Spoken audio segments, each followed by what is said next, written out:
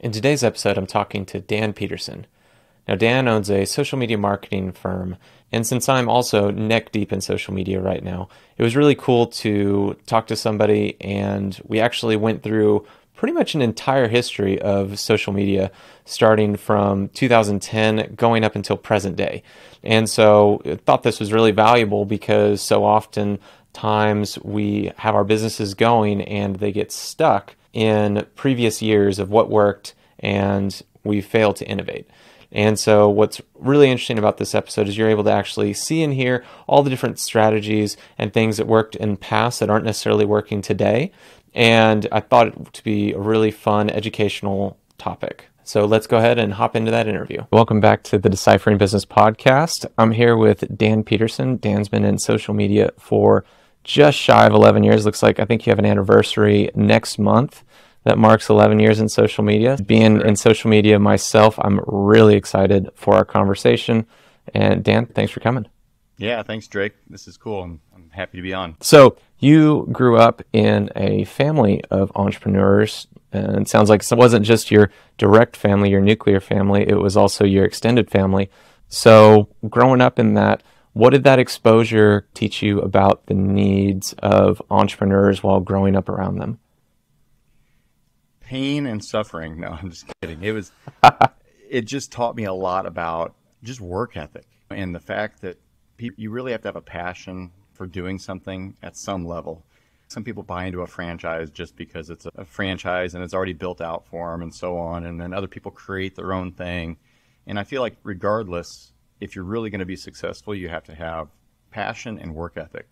And so I learned that at a very young age. I saw it every day between parents, grandparents, aunts, uncles, everybody working their butts off. Long days coming home 6, 7 o'clock at night sometimes. And only because they had me. I'm sure if I wasn't there, they probably would have kept working because there was plenty to do. So it was just one of those things where it really gave me a foundation. And then I've built on that. And with the company I own now, it's been able to allow me to remember some of the issues, the pain points and things that they had in marketing and in sales and just in work in general. And then I've been able to plug some of those holes, which it's actually the reason I started Flipswitch, my digital agency in general, was because of that. It was designed to plug holes and to give entrepreneurs, especially small business owners, some kind of solution that was not over the top expensive, but not cheap junk marketing packages like a lot of the internet companies were selling at the time for like some $99 a month type of thing. So we found this really sweet spot in the middle, and now almost 11 years later, here we go. But yeah, it's an interesting history to look back on. Yeah, what were the specific holes that you noticed, like in jumping into kind of the details of that and how that shaped the way you created a marketing agency? Because I think most good entrepreneurs they start something because they see a problem. And they see a problem and go, hey, either I know how to do that right now, or I would love to figure out how to do that and take it and grow it. So what were some of those specific issues that you saw, and how did you craft your agency specifically to address those? Yeah, so pricing was one big thing. I know that I grew up in the 80s, so I'm in my 40s right now, but growing up in the 80s without technology, the old-fashioned types of marketing that were out was Yellow Pages, newspapers. I come from a small town, so the local newspaper that was in our town covered that area. 30 minutes outside of Champaign, Illinois, which is obviously a bigger town with the University of Illinois and stuff. So we could piggyback off of some of that from larger newspapers if we needed to, things. So one of the big holes that I noticed as I got older and I managed other companies and I did other things was that there was not a specific type of marketing tool out there that was helping small business owners that wasn't either really expensive or garbage from a content standpoint. So going back to my point, like in the 80s, there was newspaper ads and things like that, right? That price point for those ads is what I went off of for the packages that we offer at Flipswitch even today. And so it was very much in that same range of knowing that one of the holes is knowing that small business owners don't have infinite pockets, deep pockets for anything. You've got to wake up every day and decide how you're going to spend your money. So being able to provide something to them that was not a pain point. I didn't want them waking up at the start of each month thinking, oh, we got to pay Flipswitch. Is this worth it? Is it something that is making a difference or helping us? I wanted it to be a thing where they're over the moon, ecstatic that we're helping them. And just the other day, I got an email, and it's exactly why I do this. I got an email that said, we're just super happy with everything you're doing. We just love it. So happy to be a partner with Flipswitch. And I'm like, wow, we don't get that very often. We get told, but people don't just write an email. They don't take the time to do it. So that was really cool. And it reinforces why I do what I do. So yeah, I think the price point is a big thing for me. Yeah. With that, one of the holes anyway. Yeah, it was so interesting because for anybody listening, they don't have it right in front of them. You started in 2012, and I got into social media just a year earlier, right out of school. And what was super interesting about that time was print was still very heavy, right? So 100%. Magazine articles, you had people hitting you up on magazines, and just the prices that you would pay for newspaper and magazine, you're talking anywhere from $1,500 to $10,000 just for these static magazine ads. And the magazine salesman would come around and they'd be like, oh, we've got a distribution of 15,000 people, so you're going to get in front of 15,000 people. And the owner's going, oh, that's awesome. But then they would run the ad and the phone would ring, or they weren't really thinking about how to actually design the ads and the copy to where you actually had a specific phone number so you could actually track all this stuff. And I think that's one of the things that's changed a lot as you see a start to finish, right? I see you, the discovery process, I see something that you've done, and then being able to like track that conversion. I think it's something that we've seen a lot of change over from those different areas. Have you seen that as well? Yeah, absolutely. And it's one of probably the areas that we talk about the most, at least with our clients, where how are you set up to track this? When we start like a process of selling, quote unquote, selling social media to our clients, it's very much a reverse engineering diagnosis that we're providing up front. Before we try to drive people to your business, because make no mistake, this is not an advertisement for my company. We're good at what we do. And we've had a lot of cases over the years where we've driven a lot of traffic to these companies and they're not ready for it. And they don't have a good website. They don't have any way to tell if we're sending people to the website, whether it's good or bad. And so we talk about that. What does the rest of your brand look like? And so website is a big thing. Having some kind of Google Analytics in place to be able to track where this traffic is going. Are they sticking around your website? Are they bouncing? And for your listeners, I highly recommend as soon as you're done listening to this, if you own a small business, have somebody else, not you, have somebody else check your website out from a third party, friend, family member, somebody that will give it to you straight, and tell them to let you know how they feel about it. Does it flow evenly? Is it easy to navigate? Can you find what you want and get where you want to go and click what you want to click with 1 or 2 buttons and not have 5-10 pages in before you find what you want? And so that's a big tip for your listeners right there, because it's still very prevalent. Bad websites are very prevalent nowadays. And I think it's because they go in cycles. Websites years ago were still relatively new, but let's just call it a decade ago for easy numbers. So everybody got their website, and then a lot of them didn't touch it for 5 years. So that was 5 years ago, and they might have got it revamped. Now here we are another 5+ years later, and it's that time again. And that's what we're seeing. We're seeing a lot of websites that look like they were built 5 to 10 years ago. And that's not functional, and it's not what your customer expects, because they have an expectation, just like we all do. When you go to a company, when you go to their website and feel something a certain way. And if you don't see and feel it that way, it's a subliminal block in your brain to bounce and get out of that website and go find somebody else that has a better setup. So that's the first thing we do, is look at that. And then we reverse engineer backwards up to a point where we're trying to drive traffic to the start of the funnel, whatever that funnel is or that pipeline is. Yeah. Websites are so interesting. I remember back when we started, mobile was just starting. Facebook pages were also just becoming a thing. And people thought of websites, we thought of them that way, as your digital catalog. Instead of the paradigm shift of catalog to funnel, like you described, people were just viewing it as a catalog where we need to put everything that we have on there. You're a small business, you don't have a copywriter, you don't have somebody who can take something and move the customer from start to finish. It was just hey, here's everything we got, like a business catalog you'd send to somebody, and it's here's our inventory and ready, go, as opposed to something that's guided. You're very much right in that regard. And it's because of that transition, right? It was the transition out of old marketing tactics, again, newspaper, telephone, yellow pages, all of that stuff. It was that transition. People still had that mindset. And sadly, here we are 15, 12, whatever years later after social media and the internet and all that. And it's not changed a lot. It's amazing. I'm here in Chicagoland, so there's 1 million businesses. And every day I go to a website somehow that looks like it was the first one ever built. And I'm just like, how in the world is this company still doing this? How has somebody not come along and said, what is going on? Why do I have to zoom in and try to read the HTML text and all this? It just doesn't make sense. So I think that mindset is still there. And I think we're probably another 5 to 7, maybe 10 years away from clearing that. And everybody realizing like, all right, it's digital, it's where we're at. And we've got to make sure everything's on board and tidied up. But it's crazy that we're even saying that in 2023. Yeah, it really is. I think that to a certain extent, that was part of the appeal of the different parts of social media. It was so much easier to create and craft and build.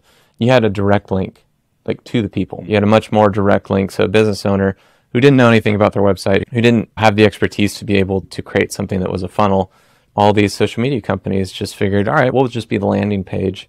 We'll be the landing page and allow you to interact and have a dialogue. You've been in this since 2012. What are some of the phases that you saw back then? If you could give a summary of 2012 to 2015 in social media, what was that like and where were we then? So funny enough, like it's almost hard to remember. Yeah. At the nitty gritty level. Obviously, I remember a lot about it, but like, for example, can you really picture in your head what Facebook looked like 10 years ago? I can't even remember what it looked like because it's went through so many iterations and stuff. But to answer your question, the first few years was, to our earlier point, very much, it was for ease of access, right? So the business owner could put this page up and post something, and it would go to their followers and all of that. And the algorithm wasn't even really set up to discriminate yet. So it was very much, if you followed the page, you saw the content.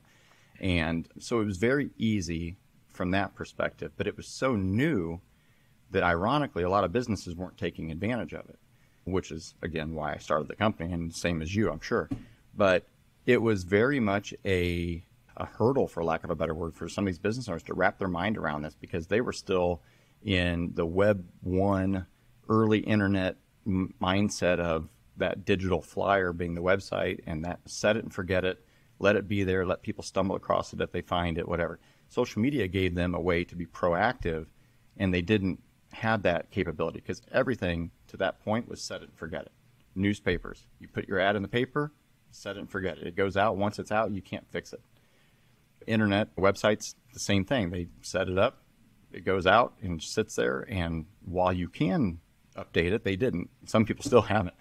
And then you've got social media, which was the opposite of that. It was designed to be fluid and dynamic, and something that took an active presence from the business owner.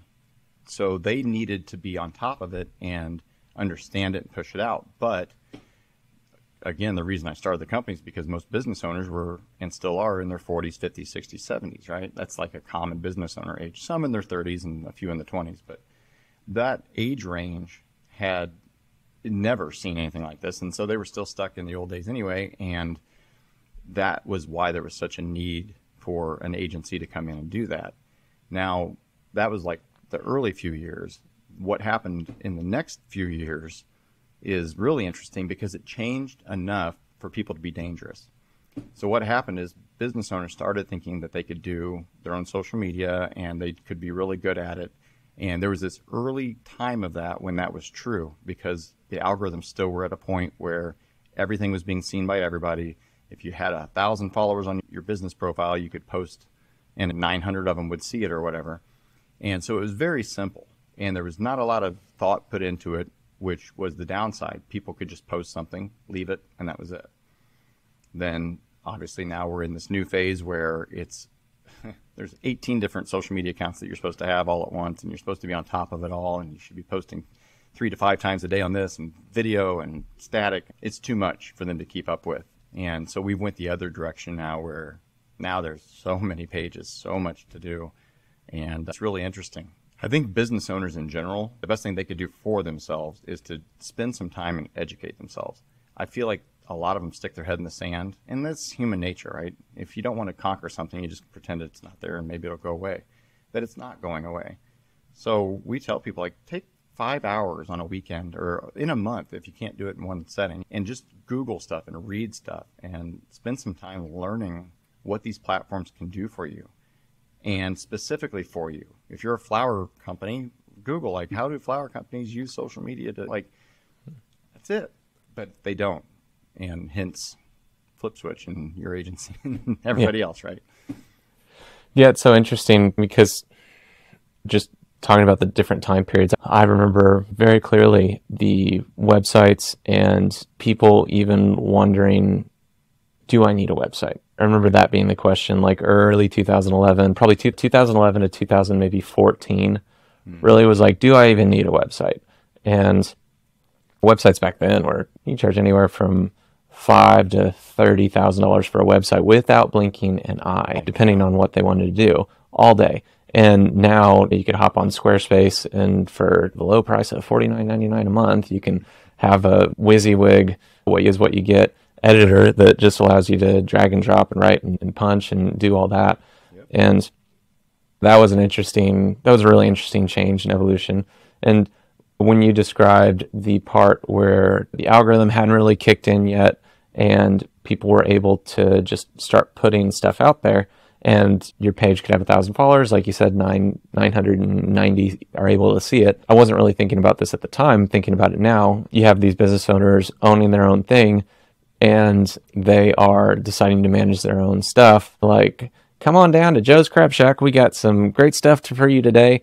And you just see that over and over again, 7 posts. And now I'm thinking about it from the social media company side, being like, okay, if we've literally just turned everybody's feed into this, come down and get our stuff, and that's half the posts they're seeing because there's so many pages. I probably would have turned on an algorithm too to be like, hey, let's show people what they actually would like, instead of, these business owners seem to have figured out, they don't know how to use it, but they seem like they've figured out how to do, at least that they're going to get eyeballs on it. The fact that from like 11 to 14 or whatever you want to say, like early on in the internet, website days, whatever you want to call it, people would say, do I even need it? Is this a fad? Is it something that's going to go away? It's one of those mentalities. And now here, just in the last couple of years, I'm hearing business owners again say, I got social media, I don't need a website.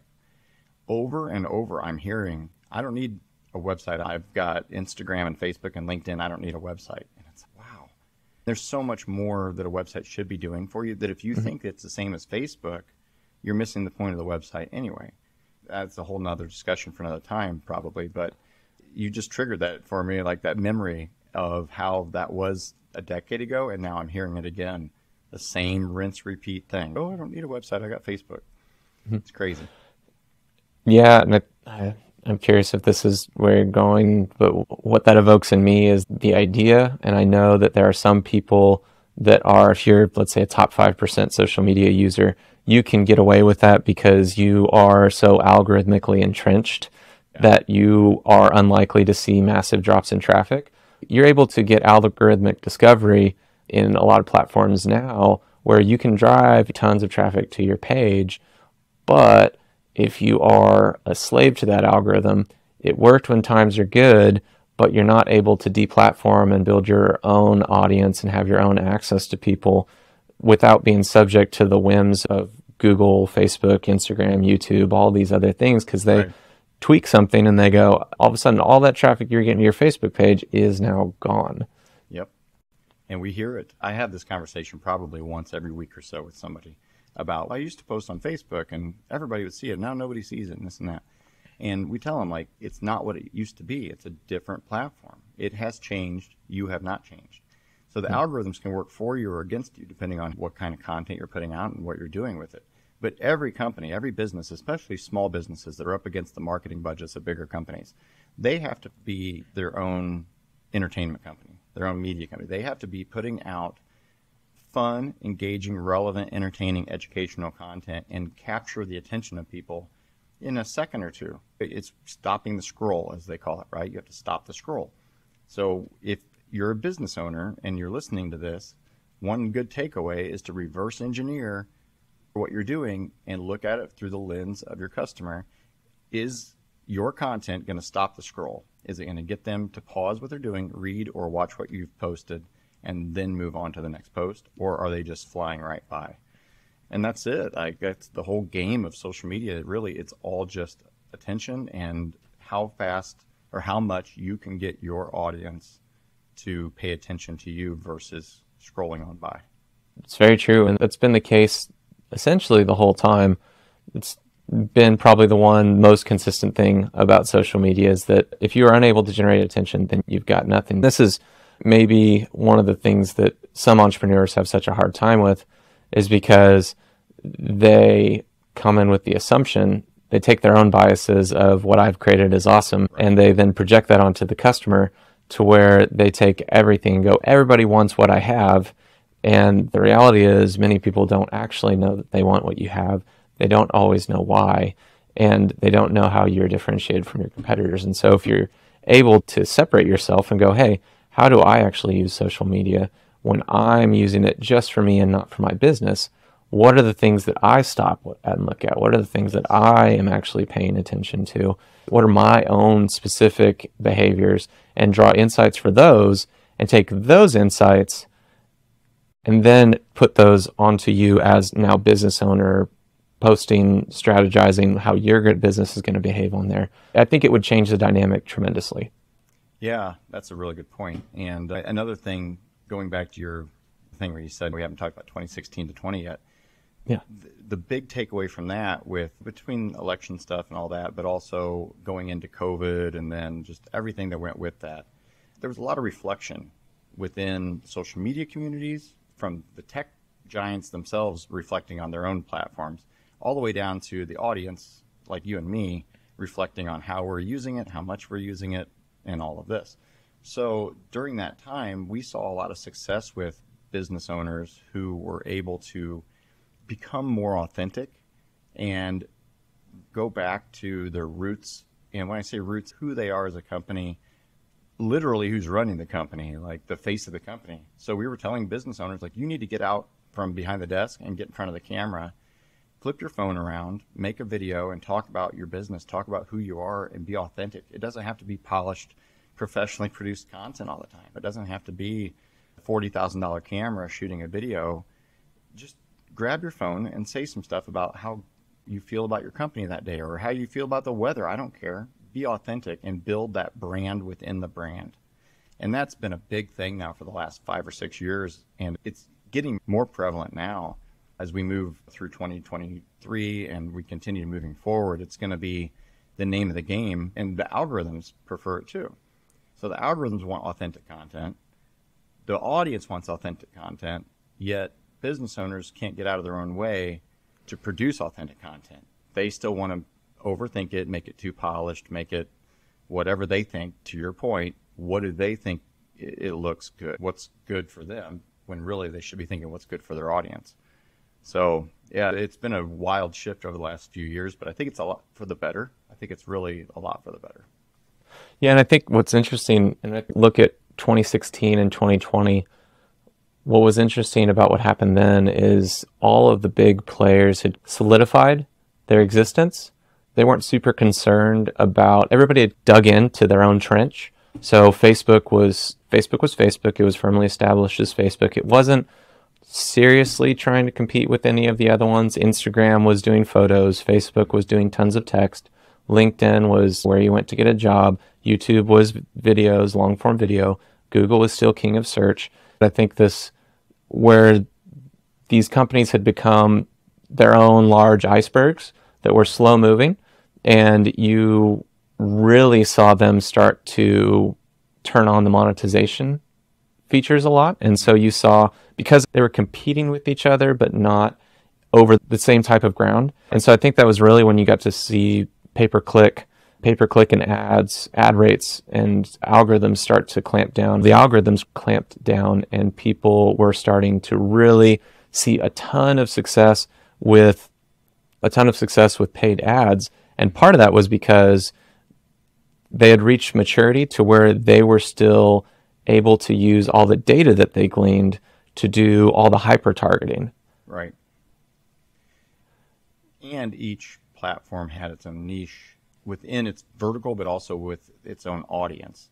So therefore, I think from a business owner perspective, where I always resort going back to, because that's who we serve, I feel like it was easier for them to find that platform, use it, and then get along with their day type of mentality. Whereas now you've got all of them, and when I say all of them, I'm talking Facebook, Instagram, TikTok, YouTube with shorts.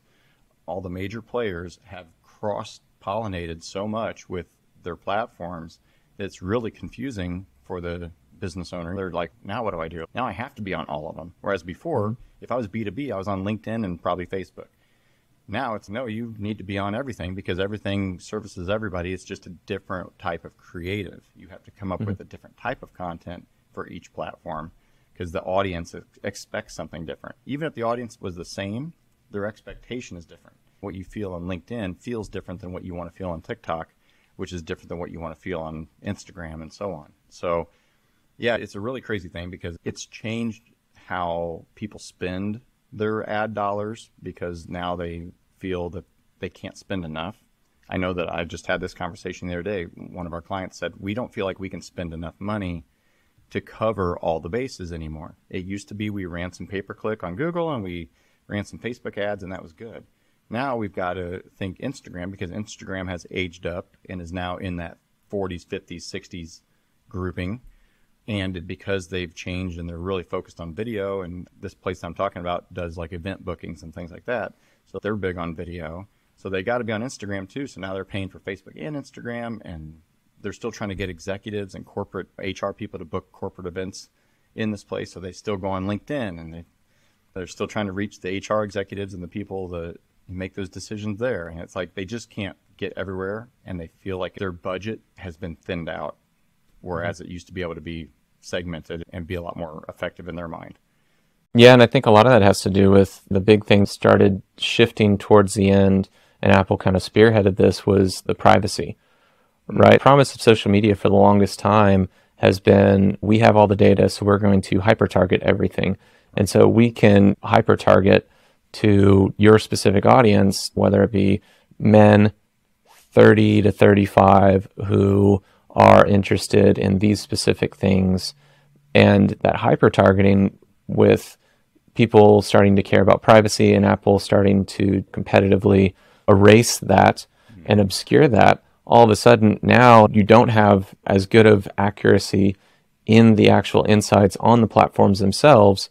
And so as a result of that, you have to spend way more just to even build and discover your audience because of the way the new algorithms work. Right. So here's a good tip for that. Go organic. As much as you can, if you're listening to this and you're a business owner, go organic. And what I mean by that is don't think that paid is the end-all be-all for what you're doing. Organic means, in the small business world, you can just think free. All right. So organic means you get in the dirt, you get in the comment sections and in the Facebook groups and all the places where your audience might be, and you comment and you start finding people on the pages that you service. So if you're a small business with a 5-mile radius around you where your business really comes from, let's say you're a pizza place. So 5-10 miles is it, because nobody's going to pass up 50 other pizza places to get to you, probably, unless it's some really good pizza. But yeah, they're going, if you go hyper local and you build an audience and you nurture that audience at an organic level, you don't have to spend as much on ads. Then when you do pay for an ad, it's something different. Whereas right now, what a lot of businesses do is they do the same thing in an ad that they should be trying to do or accomplish in just their day-to-day organic social media usage. In other words, they're putting out content in an ad format, paying for it to show up in people's feeds, when really that is no different content than what they're already posting to their page, which is basically what I'm talking about here is the boost button. They're basically just posting, and then every once in a while they'll boost something because they think, I got to put some money out there. So they don't have a strategy. They click boost, they pick a generic audience, and that post goes out, returns no tangible results most of the time, unless you get lucky. And then they think Facebook ads don't work and they quit doing it, or they keep doing it and waste the money anyway because it's not working that way either. It's not working because you're not doing it right. So what I tell people and what we try to focus on is organic reach and engagement, getting in the dirt, getting in the comment sections and Facebook groups, and finding your audience at a one-by-one level instead of trying to run some junk ad that targets 50,000 people. Part two of that, when you do run the ad, and you're going to do that route and spend some money, make sure that you have a goal in mind for the ad, not just a boost and show it to everybody. Pick something. For example, here's a great real world example. That same client that I just talked about, the event space place, we said, give us 3 dates that you want to fill this in the next couple months or whatever, because they book months out in advance. So they need, their audience normally wouldn't be booking these dates because they'd be too close. And if they don't get booked, obviously, then the business doesn't make the money on it. So there's nothing to lose here. So give us 3 dates that are coming up quick, that if you don't fill them in the next week, they're probably not going to get filled. So they gave it to us. We ran a specific ad that, hey, we only have these 3 dates available right now, and these are super popular dates, and they're going to go fast, blah, blah, blah. Within 24 hours, the second out of the 3 was booked. Now the third one, as of now, has been booked. And that ad was like $100. So they booked, I don't know what an event costs, let's say 10 grand. 20 grand in new business came in, potentially. Could be more, could be less, but thousands of dollars from a $100 ad that was specific, not just boosting some post. It was, here's 3 dates, they're going to go quick. Audience, you pick one or forever hold your peace. And that was it. And it worked. And that's just an example of how strategic you should be with ads versus just clicking the boost button and expecting it to work. Yeah. Yeah. And it goes to basic business principles. If, hey, let's start a new initiative. Okay, what for? Because starting sounds fun. You wouldn't agree to that if you're a business owner and one of your employees came to do that. Hey, let's do this thing. Why? But you're reacting and trading all of this the same way with your ad spend. What's the point? You need to have an easy way for the customer to hop on that journey and start that journey knowing where they're going and what they're going to get as a result of that. And I think that the customer buying journey is a very interesting thing. And I think it's been interesting to see over the last 3 years how organic has grown tremendously and how that is run in parallel to, I would say, declining effectiveness of ad budgets. Because if you have something that is universally applicable, you have an audience that's too general, too broad, and just be throwing good money after bad. And I think during that time, 2016 to 2020, you really saw the rise of the growth hacker, the growth hacker, the guy who was super focused on marketing ROI. And they're like, all right, I'm spending this, what's my ROI? And that seems to have been a pervasive question. During those years, you could really hyper target, and the ROI was pretty easy. Put A in, get B out. But that's all changed a lot now over the last 3 years with the obscuring of the data. Yeah. It's changed the mindset of marketers, and it should change the mindset of small business owners. But I don't know if they're in that, if they get that granular with things. I think that a lot of business owners, and especially small to mid-sized companies, right? I'm not talking larger companies that have departments and all that. I think a lot of smaller companies get too caught up in the day-to-day because they have to. They don't have a choice, right? That's it. Whether you have 1 or 10 locations, you're in it. And to take a step back and try to look at your KPIs and your CAC and they don't do that. They can't do that. So therefore, they can't possibly be running relevant and effective ads at any kind of scale, right? The ROI on an ad, when you don't know and can't track anything from whether your website has a call to action and you're looking at Google Analytics or anything, or all the way to the social channels that now have been strangled by the big tech companies, and you can't reach and target people, like you were just saying, as easily as you could a few years back. That ROI has changed.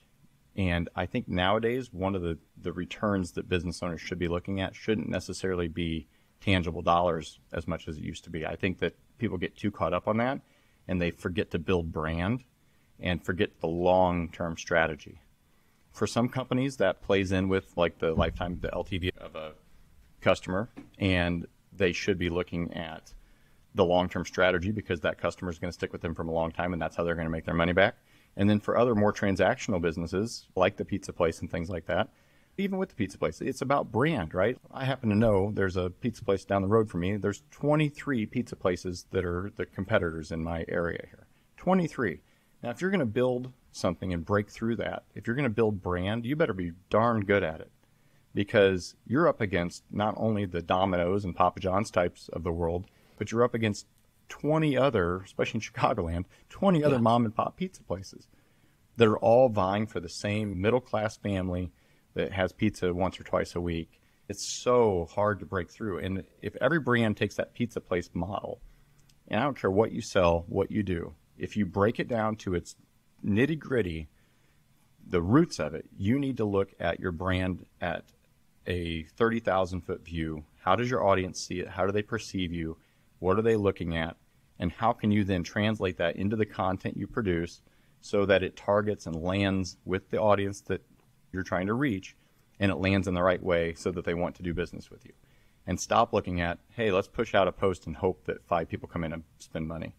It's just not how social media works anymore. And and it's really having a negative effect on businesses. They're too caught up in the tangible financial ROI versus brand. Yeah. Yeah, and that's a really important point, because I think they're looking at it to granular way.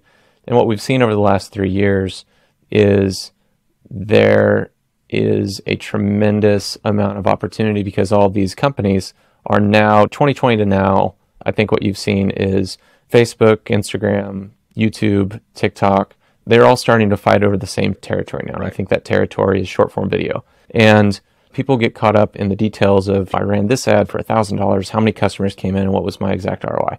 One, you're not operating, if you're spending $1,000, you're not operating at the volume that you need to justify a meaningful ROI, because your ad targeting is not as precise as it used to be. And two, if I were to tell you that by putting out some good creative, you could fill, in my case, Thunder Arena with 18,000 seats, and all those people saw your stuff, you mean to tell me that by putting good creative in there and brand awareness, you're not going to sell some pizzas? Right. And that's where you can actually break through the noise, and how you're doing that now is by putting out actual interesting short form video or whatever contextual platform relevant content that's on there or required that they're trying to favor. And like I said, in many cases, it's short form video. Like, that's where you have opportunity, and that's focusing more on the brand and the creative instead of these little nitty bitty potholes that are your ad spend. Yeah. Here's something interesting that I think we're going to see in the next couple of years anyway, sometime probably 2024, 2025 maybe. If I'm right, we'll see. I think that because all of these platforms are starting to merge their methods and their audiences and everything else, I think that there's going to be some major fallout of one or two of them. It just isn't sustainable. I don't think it's sustainable to have, let's play pretend here, Facebook, Instagram, TikTok, YouTube Shorts, and maybe even Snap thrown in there with this, but definitely those 4, having them all producing the same type of content, or you as an or as a business having to produce this same type of content, but whoever's creating it, doesn't matter if it's a person or a business, to all be focused on short form video and running that, and that's what the algorithms are pushing and so on, and doing away with a lot of the more static kind of content, I think is at some point it has to hit some kind of cap. It just can't go on and on forever, because there's only enough time in a day to watch so many videos. And now I'm starting to see the same videos show up on multiple platforms anyway. I'll be on Facebook and I'll see a video I just saw on Instagram, which I just saw on TikTok, especially the other way around, right? Like a lot of TikTok videos that get shared to Instagram story or Instagram Reels and Facebook Reels with the watermark still on it. That's the same thing. I just don't see it being something that can continually go on and on without some kind of segmentation happening, some major segmentation in the next couple of years. I think the algorithms are going to have to be a little bit more accurate, because I think now what we're seeing is, instead of being social media, it's more interest-based media. And I talk to people about this and I go, okay, let's just take a second and think through what kind of commitment level you have for the different types of content. Post, I see Facebook post, I click like, I make comment, I move on, 5 seconds, done. Instagram post, I see photo, I click like, I move on. I see video, hang on there. If this is a video that's anywhere from 30 to 90 seconds long, that takes a good bit more commitment. And all of a sudden, don't care that my long lost friend from high school that we've been Facebook friends for 10 years, I don't care what he thinks or is interested in, and the social ties start to drop. I just care about focusing on what I'm interested in. And I think this transition from social to interest-based is going to be a really interesting paradigm shift for brands and marketers and business owners over the next 5 years. Yeah, and I think it's going to do something else too. What I think is going to happen is it's going to open up a door for one platform. Maybe it's not even been built yet, but maybe one of the big ones right now is going to have to go backward to the social graph again so that there is a platform for it. Because to your point, as everything moves to the interest graph and all the algorithms are just bringing into your feed stuff that you're watching, it's just, all it is television, right? Like, we're just watching it. They say Gen Z spends anywhere between, I've heard different numbers, 80 minutes a day. I've heard 5 hours a day, but probably a couple hours a day Gen Z spends on TikTok, not to mention the other platforms that they might be on. So it's their way of watching content, be it television style or not. And to your point now, with the social graph going away, where is that attention going? Where are people going that want to still see the stuff from their cousin and their aunt's party and all the stuff, family and friends related? Right now, that's still very much Facebook. But if Facebook continues to go the route of TikTok and everybody else, where is that? There's got to be a gap there somewhere that's going to be filled. And ironically, as we're recording this right now in 2023, Facebook static posts are back. The algorithm has swung back that direction, and now static posts outperform a lot of the other posts on Facebook, because I think there is that desire for people to see stuff that they used to see and keep up on it. Where I think the algorithm needs to improve in that department is it needs to stop showing stuff and pulling stuff in that's outdated. More and more, at least in my feed, I'm seeing stuff from 3 to 5 days ago all the time. Or I'm seeing duplicate content. Like the same, I'll refresh my feed and it's like the same 20 posts. And then the next day I'm still seeing half of them. That's not entertaining for me. That's not going to keep my attention. And without attention, that platform fails. So that's why I go down the reels and the rabbit hole, right, in the videos, because I don't see the same stuff very often, and it's entertaining and so on and so forth. But there's some interesting stuff that's going to fall out here at some point. Yeah, I agree. And I tell you what's been probably one of the more interesting things is the way that short form video has changed video production just in general. If you look at the way, as an example, recipe videos, right? So you watch a recipe video on YouTube, and then you watch a recipe video on TikTok or a short or a reel or wherever, and you're like, wait, I just watched the same entire recipe in less than 30 seconds that is a 10-minute video on another platform. Good point. That, I think, is really interesting. And what it's doing, obviously the big behemoth that it's affecting is the movie industry. Have you noticed or seen any of the ways that all of a sudden, boom, that's changed the way video production actually happens? Yeah. So on a smaller scale, without looking at actual movies and that type of thing, but just on a small scale now, we're starting to see a swing back from professional video, so to speak, like the $40,000 camera I mentioned earlier. And with the proliferation of iPhones and the technology that these cameras are so good now on your phone, and the fact that Apple, for example, makes a TV commercial with their phone to show you what can be done, I think that there's a big shift in the need and desire for professional-made videos, right? I think there's a shift in the small business owner's mentality and the audience, not even the business owner, but like the audience, their mentality of what they expect to see. I don't expect to go on any of these platforms and see a professionally created video. If I do, especially if it's somebody who's like a one-off creator that did it, I'm like, wow, that person's really talented. They really did something cool with their phone. 90% of the videos that you watch in your feed, they're not professionally created. It's TikTok, it's Reels. You use the editing capabilities that are in the app itself, and that's it. You're not bringing in a camera crew and all this. Now, my company, we have a camera crew and all that, and there's definitely room for big videos, and we are doing that. But I'm telling you, like at a smaller scale, we're seeing a lot of stuff just done with the phone. And I think that mindset is there now, like the non-professional mindset. Yeah, and it's interesting to see like how I think that for the longest time, videography was a derivative of the film industry, right? We have B-roll, we have establishing shots, we have the panning shots, all the different things. And as people who were videographers wanted to be filmmakers a lot of times. And now social media has been around long enough that you're starting to see people who are social media video natives, and just the differentiation that the way that those videos are done versus something that is, like I said, a derivative of the film industry, I think is a really fascinating progression. That is interesting. I've noticed it now that you mentioned it, but I've never thought of it. That's really crazy. You're right about that. And we are starting to see that new generation come through with, it goes to my point of expectation, right? The audience doesn't expect to see anything different.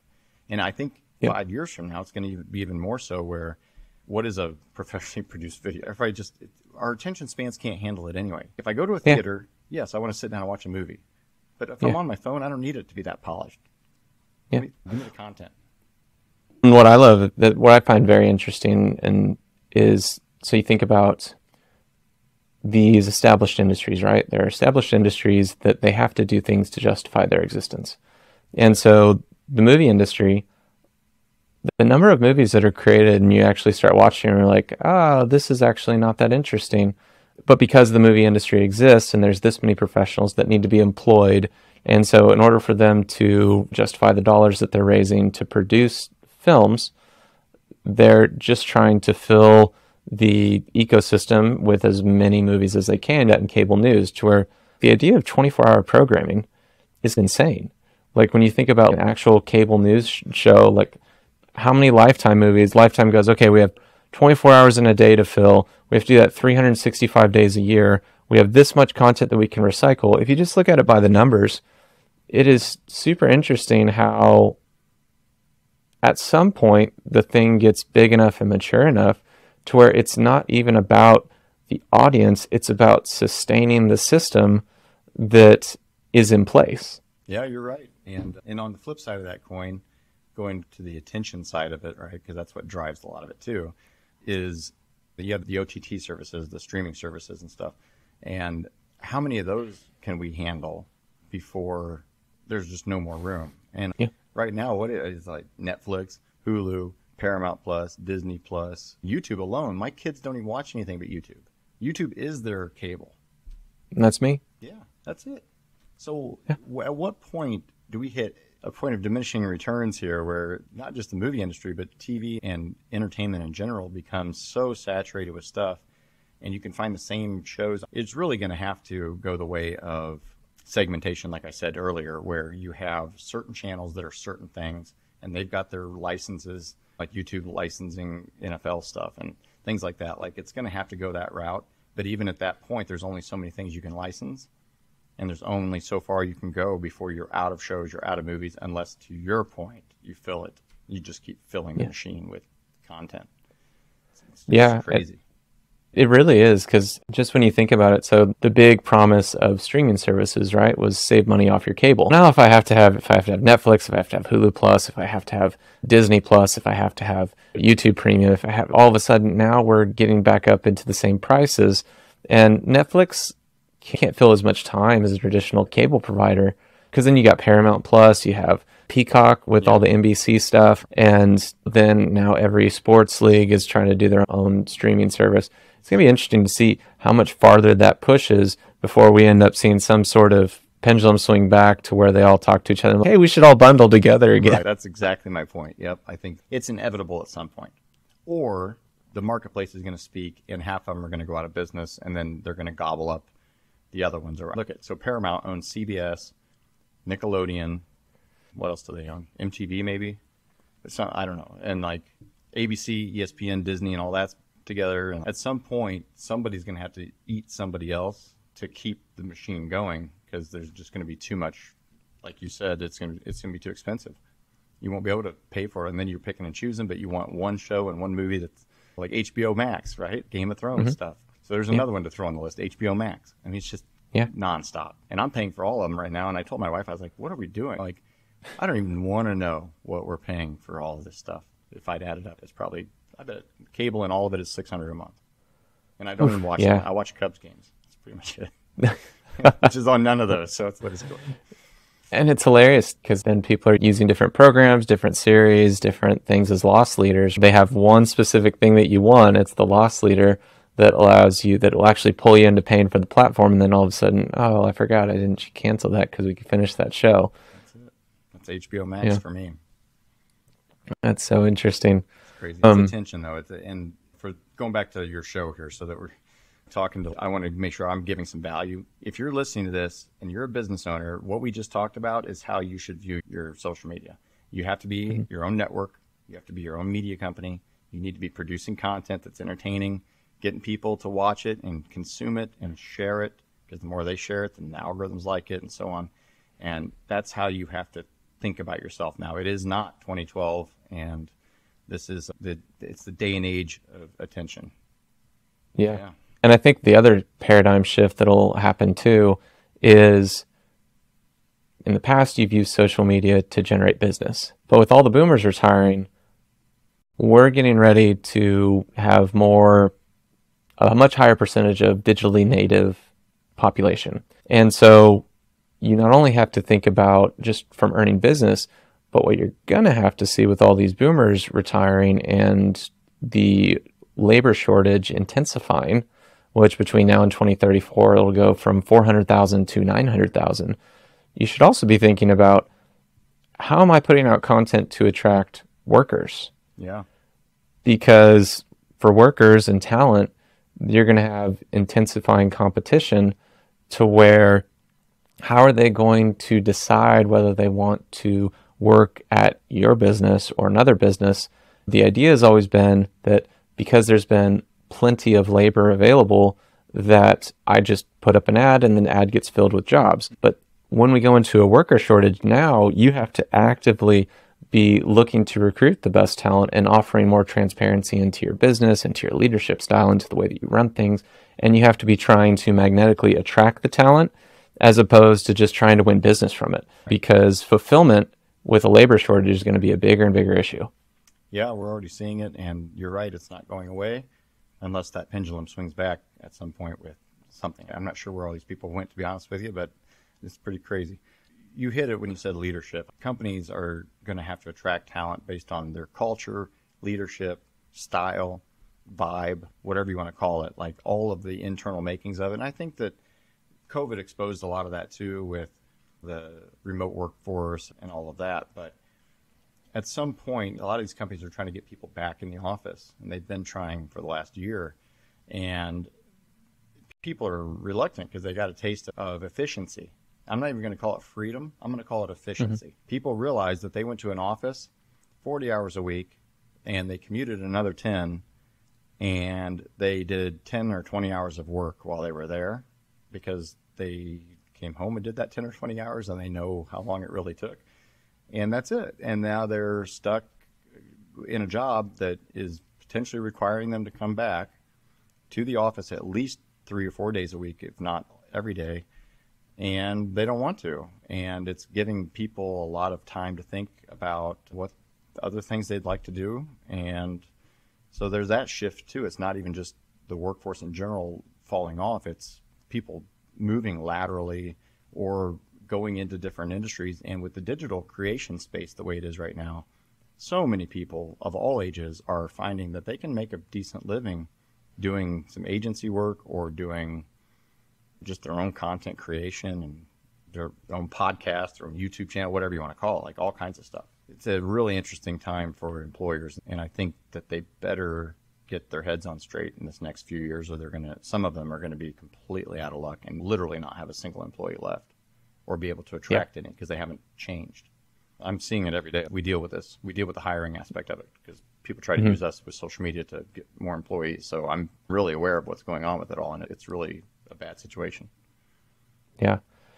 Yeah, and I think if there's one thing to take away as we wind down, like you said, you have to be putting actual thought and effort into what you're putting out into the world, into social media, and realize that over the next 10 years, it's going to matter significantly more than it has for the past 10 years. Yeah. Are you talking about specifically as a potential employee, or are you talking from a business standpoint? Because I'm also thinking, you just triggered another thought. If you're young, if you're preteen, teen, right now, even early 20s, and you're doing things on social media that are not appealing to potential employers, that's all going to get caught in the mix, and it's going to be exposed. Like, people are going to look back and find you. That's what I thought you maybe meant by that. But yes, from an employer standpoint, you're right about that too. Yeah, I think it goes both ways. There, you'll have positive and negative. You have positive and negative impacts of social media. The converse is also true. If you're young and you're putting out thoughtful, insightful things, guess what? You're going to have exactly no problem finding a job. So I think, to your point, it's absolutely true. So, Dan, if people want to get a hold of you, what's a good way to get in touch with you if they'd like to connect? Yeah, I'm everywhere. Flipswitch Social Media is the company. You can find us on all the platforms. And then Dan Peterson Official is my personal brand that I'm slowly building up. But yeah, it's been a pleasure being on, and I'd be happy to help anybody for free. Just if you have questions, comments, it's all about helping business owners. And that's what we do. Awesome. Thanks for being on. I appreciate your time. Yeah, thanks a lot, Drake.